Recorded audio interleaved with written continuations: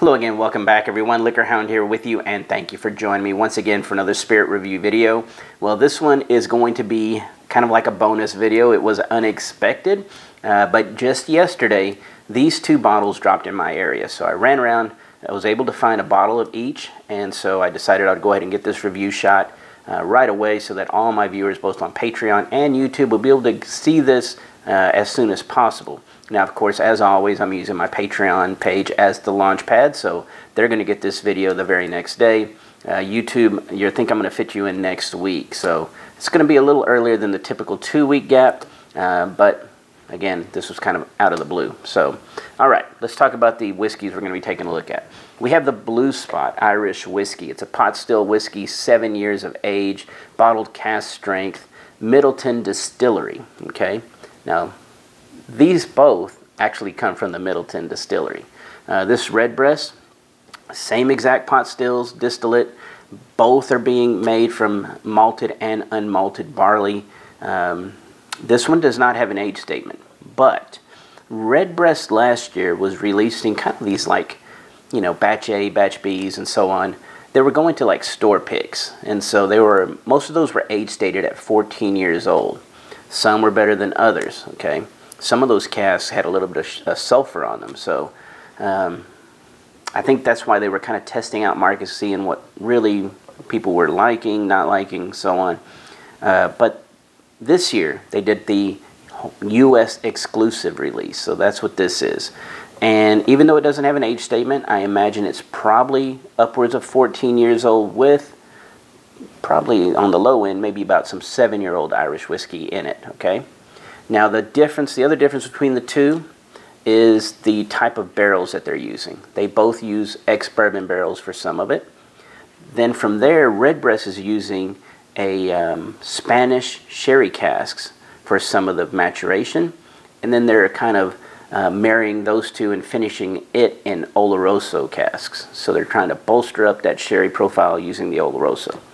Now the Blue Spot over here, they're using ex-Bourbon barrel, they're using Oloroso Sherry cask, and then they're kind of following in the tradition of like the Red Spot, where they're throwing in some Madeira cask as well. So the Madeira finished Irish is all going on in this one, okay? Now, again, 58.7% retail pricing. I want to say the Redbreast was the more expensive. It was about $100, and the Blue Spot, I was getting that for about $85, $90 right there. So just about a $10, $15 difference. All right, 58.7%. We're going to go ahead and probably start with the Redbreast. No age statement, but that's okay. Let's see on the nose. Wow. Sweet, fruity, pretty savory. So what I'm picking up right away is a lot of caramel. There's a lot of caramel drenching everything. The fruits kind of feel like apples, maybe a hint of pear, plum for sure, a little fig, some dates, a little spritz of a citrus oil, kind of leaning towards a little lemon, not a lot, just a little bit, cinnamon, maybe even a little bit of a clove and white pepper in this one. There is a grassy kind of herbal component to it. It's not mint, not really mint. It's not really sticking out to me like, you know, sometimes eucalyptus will be in there and that'll kind of, it can present itself as a mint sometimes. But this one, I think it's going to be a blend of herbs, and I'm going to have to wait to taste it to see if I can figure that out. Other than that, there's this really nice kind of this floralness to the fruits as well, so you get all these mixed fruits. There's even a little bit of strawberry in there cooking down, and a little bit of caramel, and then you get this you get the spices, then you get this dark chocolate, that little herbal kick, and the floralness to me is like a little bit of violets, I would say, on this one.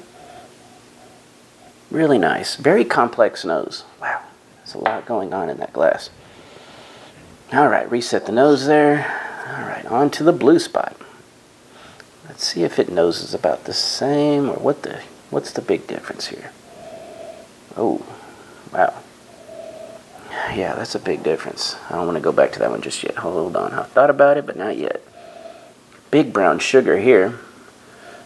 Very brown sugar and caramel. This one smells a little more confectionery. A little more straightforward. It's not as complex as we were getting here. This one, red apples, figs, a little bit of dates, honeyed malt, cinnamon. There's a sourness going on in here as well, though. I didn't pick up any sourness over here. There's some sourness on this Blue Spot. Almost like a sour cherry component to kind of go in with those those apples, and maybe a little bit of strawberry, those dried fruits, figs, dates. Wow, okay. Cinnamon's pretty, showing the ABV pretty strongly. But there is this kind of also this kind of funky, almost rancio type note going on. So, you know, typically in old cognacs you'll get that kind of earthiness, sometimes mushroom, sometimes it'll come off like you know, an odd cheese or soil, damp soil component. And in here it's kind of feeling, I think it is more of like a nuttiness, almost like a walnut.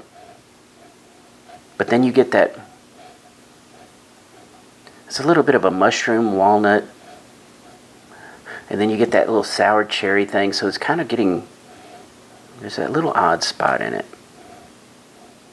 But that's probably because I think they said, again, this was containing, it says 7 years old, but it contained whiskeys upwards of 20. So I think some of those older casks, or even just some of the Madeira casks, can give you some of those, you know, unique earthy tones. So I think that's what that's coming from. All right, so let's go ahead and start tasting them. We're going to start with the Redbreast. Wow, yes, much fresher. There's almost like a little hint of like an underripe pineapple as well to this one, which isn't surprising because a lot of these older Redbreasts will have a lot of tropical fruit components. So I'm not going to say that's any kind of a dominant feature here. It is still more on the apples, cherries, and it's almost like brandied cherries. And then you get the dates, figs, and all that, and a little bit of strawberry as well. And that floralness. All right, here we go.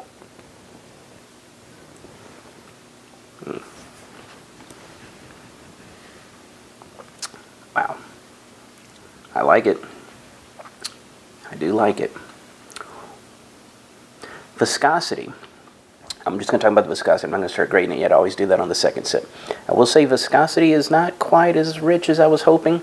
It's a good, solid, medium viscosity.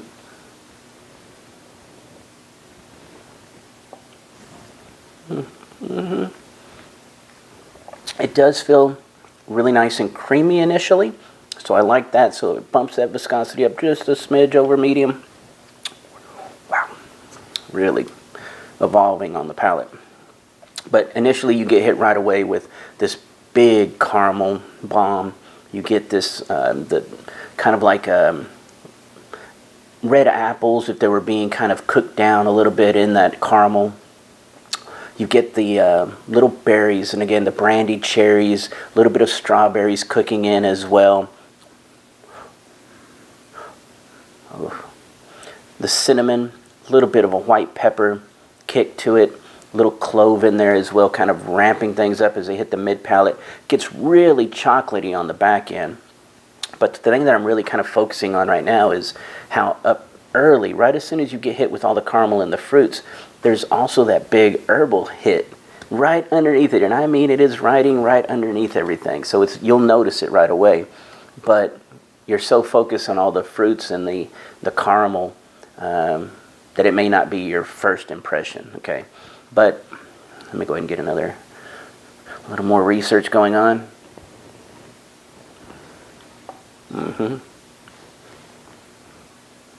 Yeah, it's that and that little citrus lemon oil along with that herbal component. And the herbal component to me is going to feel like a little bit of thyme. It is thyme, rosemary, a little touch of eucalyptus. If you mix those three together, give that little lemon oil on top, and maybe even a little bit of a grassiness as well. That's what's kind of running underneath everything. Those brandied cherries are joined with a little bit of a fresh, just more of a fresh cherry, as well as it starts going on to the mid palate. It freshens up a little bit, and I think it's the strawberries kind of helping that out. The violets that I picked up on the nose are in there, but in here they feel a little more like a dried flower petal, that type thing. It's not big, it's not out of proportion with anything else. It just adds one more layer of complexity to it. The chocolate, golly, the chocolate, dark chocolate, just pouring on the finish. Everything else still going. Matter of fact, there's even a little bit of a roasted pecan and walnut characteristic that's rolling on the back end. I think those kind of came in with the chocolate right after the mid palate. Finish, it's going pretty well. It's not super long, not super strong on the finish, but what it does really well, and it happens really intensely up front. Now, it does not drink, super hot, so at 58.7, it's drinking very, very well. All right, now we're going to move on to Blue Spot. Get the double rinse. Okay, for the Blue Spot, 7-year cask strength, again, 58.7. Oof, you know what? That's what I thought. There is a little edge of... I didn't pick this up on the palate, though. That's the sad thing. But there is a little bit of coconut on this one. It's not on this one. But I knew there was something really drastically different between these two. And that's surprising, because coming from the same distillery, for them to just be able to work their blends and to get such different profiles is very, very cool in my book. All right, but on the nose, the Blue Spot. Slightly buttery, more brown sugar in with the caramel. So overall, the nose feels more sweet, confectionery. The dried, this one has more like a dried apple to me. The cherries feel a little brighter than they did over here. These were kind of like brandied, and then later on they were kind of joined with a little bit of fresh. Over here it's a little bit more of a kind of a maraschino cherry to me, with those apples, dried red apples. There's a little hint, there's a hint of strawberry to it.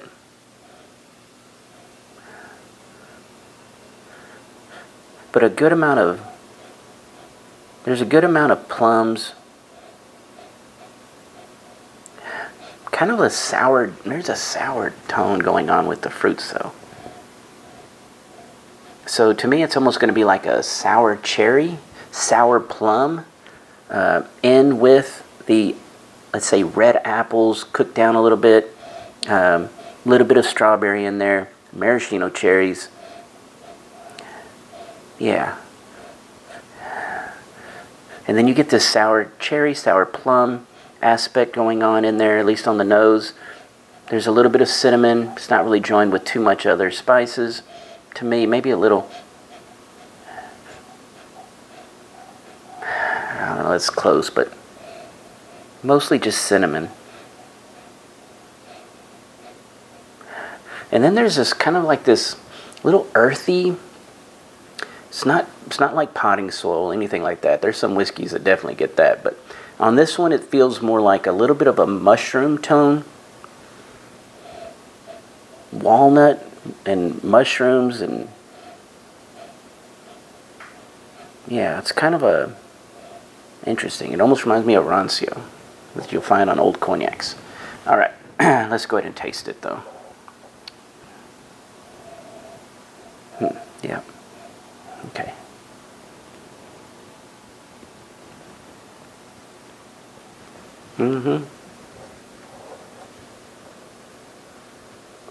Wow. A little more.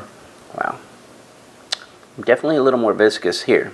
This one feels like it's medium high. It's heading really viscous, but the ABV shows itself a little brighter here, because remember I told you this one's more just focused on the cinnamon. Well, that cinnamon, as it ramps up, it really kind of shows the intensity. So you feel that 58.7 here, but the viscosity is really nice.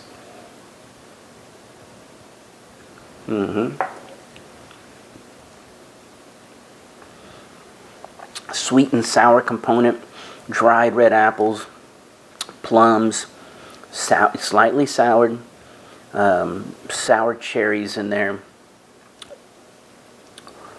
Vanilla is running. Kind of a sweet oak characteristic, providing a little bit of bitterness along the bottom. Also joined by a little bit of walnut characteristic on the back end. On the back end, there's a little hint of dried shaved chocolate, but it's mostly about the kind of like roasted walnuts to me. A little hint of an orange oil in there. Alright, let's rerun it, double check.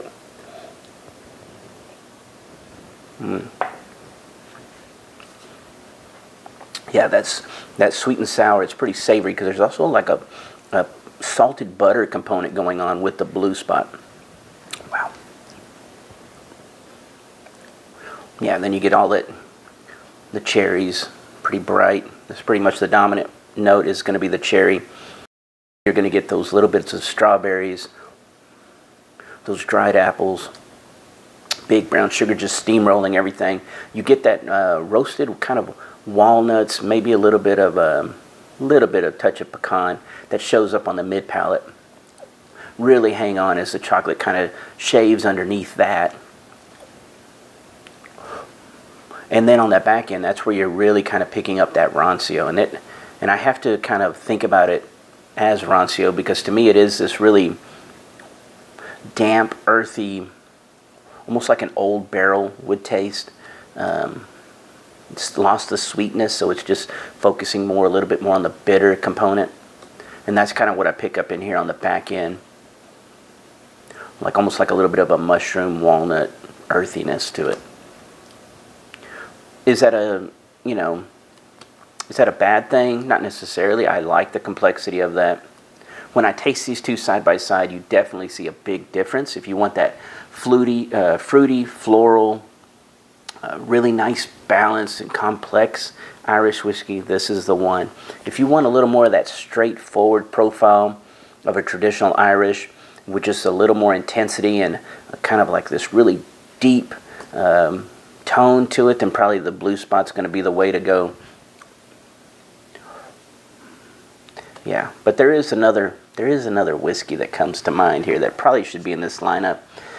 And I think what I'm going to do, since this is kind of like a bonus video, I'm actually going to, I think I'll throw that on the end for the Patreon video. So if you're a patron of mine, you'll get to see this other whiskey come in here. This is about the same ABV. I think it's going to do fairly well, but we're going to find out. But anyway, I hope you enjoyed this video review. Thank you, as always, for joining me, regardless of platform. I'm glad to have all my viewers. So everyone, please have a great day, and cheers.